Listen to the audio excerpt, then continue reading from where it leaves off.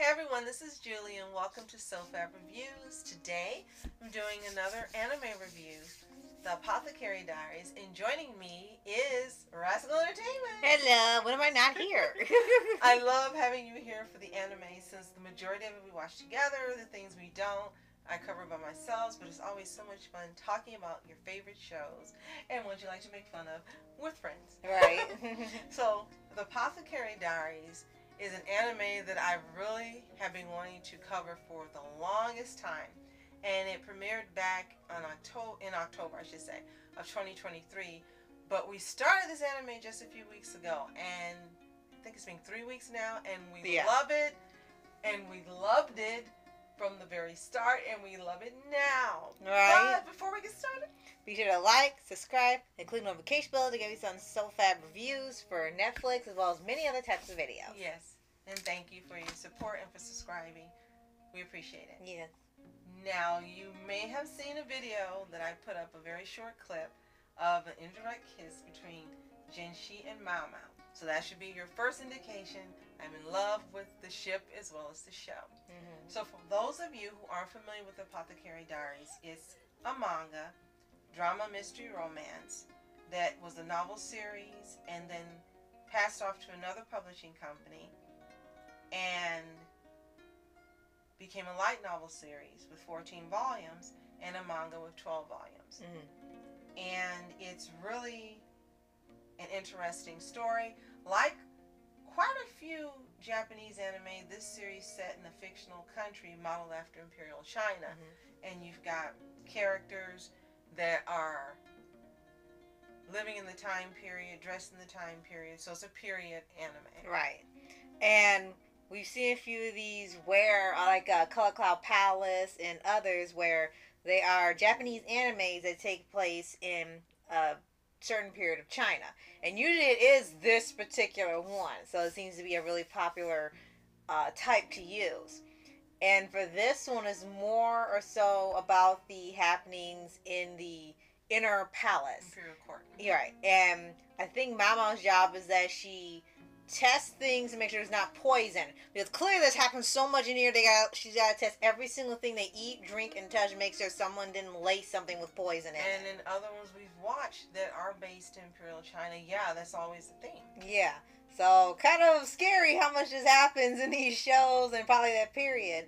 But it is interesting how they tackle it each time. It's sort of like a investigation show as well, like how did this happen, who's the culprit, what's the evidence. It's sort of almost like a mystery show in itself. Based on what you just said, you were telling me recently that in Japan at one point, Columbo, that was the detective series, I think it came on in the 70s, Mm-hmm. our Nana watched it, was hugely popular. Yeah. And this is one way in which you know it was popular, because the way that she breaks down scenes and investigates evidence, tests for poison, yes, and she knows all this information is similar to how that particular character did things on the show. Right. So it comes through in here. Right. What's really kind of unique about this particular anime and manga is that it's popular with all groups. Yes.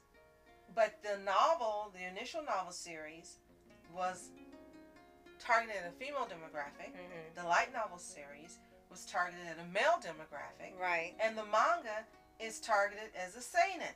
So it's odd that they went for both male and female depending on the form of media that came out. Right. And it's become popular with everyone. Right. All genders love the show. Yeah, and that's true, because especially with how it's written, you're enjoying the characters regardless of your reasons, and also the way they have drawn them in here, they have something appealing for all genders, basically. If some are there to just look at the characters, well, you have almost every character there be some sort of level of attractiveness, so there's never any shortage of attractive characters in here. Now, we need to mention this is taking place during the Tang Dynasty, Mm-hmm. and Mao Mao is a commoner. Yes. And she works in what's a brothel district for us now, but she's not. She works in the district, but she's not taking customers. Right. She actually just helps out and does other things, and she's being trained by her dad for medicine. Yes. And this is how she knows all this information. She is still a teen. She's not an adult. And she ends up being kidnapped while she's out picking herbs and things and taken to the palace. And she ends up being a servant at the palace. She starts out working in the inner court. And then by episode 18, she ends up working in the inner court. Right. I'm sorry, the outer court where Jinshi is. And we don't want to spoil too much, but yes, he's involved in how she ends up in the outer court. So, as you mentioned, it's got all these mysteries. It's really fascinating, and it's done in a unique way. Because we have watched other anime based in Imperial China, and they've been different. This one is really different from those, as well as other animes. Like, it's kind of, they've melded different genres together, and elements from traditional Japanese anime have been added to this Chinese-based anime. Right. And it's worked really well. So let's get to the characters, because they've got some really interesting characters voiced by some amazing voice actors. So Mao Mao will start with her, since she is the MC, and she's voiced by Emi Lo. I'm not familiar with her, but she's doing a great job. Her delivery, her sarcasm, her dryness, everything she does, especially when she gets excited, when she finds poison, her being able to eat expensive foods like Haruhi and Oran. She is perfect for this role. She was the perfect casting. Yes, absolutely. And then we have Jinshi, voiced in English by Kaiji Tang. Yes. We all know it's Gojo. So he's perfect for this role. Right. It's like anything with Gojo in it, you know, is going to be a hit. So that had it a lot for it. And his character is impossibly beautiful. It says that when you see it, when you watch it, male and females found him attractive. He's so beautiful that even when she tries to dress him down as a commoner, she has to apply all types of makeup and prosthetics and the clothing and dull his hair down because it's so shiny and silky. And even when she does all that, put cotton in his face, he still looks attractive. Right? So it's like, well, it's impossible to make him look unattractive. It's hilarious. Now, that being said, this particular character can have anyone he wants. And all the women who are working there, the courtesans, they are beautiful and shapely and all different ages. Yeah, they show you that, But he falls in love with Mao Mao. As soon as he sees her, it's so hilarious. In the intro, you see his hair fly back like he's in a L'Oreal commercial. Right. His eyes get big. It's hilarious. And he immediately is smitten with her. And Mao Mao is cute as can be and really pretty. And when she puts on her makeup and stuff, she's a doll. But when she's dressed down as a commoner, she puts freckles on so no one will look at her. And she is not shapely. She has a boyish figure. She is straight up and down. She doesn't have the boobs and the hips a lot of the other women have. Right. She's very, very short. Incredibly short. She doesn't dress up. She has no fashion sense. No. She doesn't wear makeup. And she wears her hair in 2 braids. I think so, yeah. And just like in, what's the name I'm thinking of? Princess Jellyfish. Yeah. He falls for her. Yes, and it's absolutely hilarious. Yes. I think also you can think of like with Kashima in reverse. It's absolutely hilarious. Yes. But you love them as a ship. You love them as individual characters. These characters are memorable. They're fun. They have depth.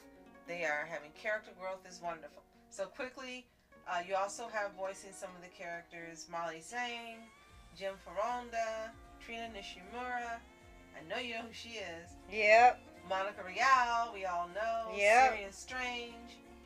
And let's see, there's one more I really want. Oh, Rico Fajardo. Yes. So you've got a great cast of dub voice actors. And if you haven't seen this anime, you are missing out. I know you think it's probably run-of-the-mill or it's set in China. It's not in Japan. It's something, it's during a different period. It's not Taisho era like in Japan. And it may not be interesting, but you are so wrong. You've got murders. You've got violence. You've got mysteries. You've got sexual innuendo. You've got fan service. You've got intelligence. You've got fun. You've got shipping. You've got two lovable main characters. This anime has everything, and it's beautiful to look at. Yeah. Not just Jinshi, but it's beautiful to look at the animation. Yeah. It's just gorgeous. So I'm so glad that Rascal kept pushing it. You've been wanting to see this. Yeah. Let's just go ahead and watch it. Yep, add it to our Crunchyroll list. I have been keeping up with everything on Twix, Twitter X, and the more and more I saw, the more and more I wanted to see it. So we are current now. We just finished episode 20, which was a pivotal episode. If you're not watching the anime or into it, it's one of those episodes where you break the internet. Everyone is speechless and breathless, horrified at something that happens, and waiting to see what's going to happen in episode 21. We're almost at the end of the series. And yes, we did wait a little while to talk about it because we will cover it in full on our Pause Animation YouTube channel. Right, so this is just pretty much how we feel about the series so far. So what I really want to know is how many of you are into the Apothecary Diaries? How many of you love it or have read the manga? If you've watched the anime and or the manga, let us know in the comments below. Yes. If you haven't, it's available on Crunchyroll as far as I know exclusively. I could be wrong. We're watching it on Crunchyroll. So if you have Crunchyroll, go there, watch it, come back, and share with us your thoughts. We really want to hear what you have to say. Yes. And don't forget to like, subscribe, hit the notification button on Sofhab reviews for Netflix, as well as manga, anime, and many other types of videos and reviews. Be sure to visit Rascal's channel, Rascal Entertainment. She's got so much content, so much fun, and be sure to check out her current Wish video, which we put up in tandem after doing a Wish podcast on some deleted scenes from the movie that you don't want to miss. Yes. Thank you so much for joining me. I appreciate every time you come. Oh, you're welcome. And if you enjoyed this, be sure to like and share. It really does help my channel out a lot. And I appreciate you so much. You're awesome. So, thank you so much for joining us. I'm Rascal. I'm Julie. Have a fantastic day. Continue to be happy, healthy, and whole. See you next time.